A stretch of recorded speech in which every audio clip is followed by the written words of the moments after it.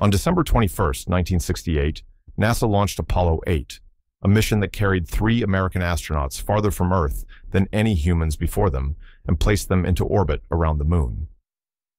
Frank Borman, James Lovell, and William Anders traveled aboard a Saturn V rocket, relying on newly redesigned spacecraft systems that had never flown with a crew at lunar distance. After a 3-day journey, Apollo 8 entered lunar orbit on December 24th, transmitting live television images of the Moon's surface and the first views of its far side.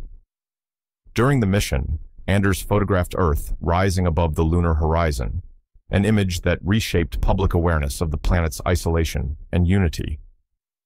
Apollo 8 returned safely to Earth on December 27th, proving that humans could navigate deep space, orbit another celestial body, and come home, thereby clearing the final path toward the first lunar landing.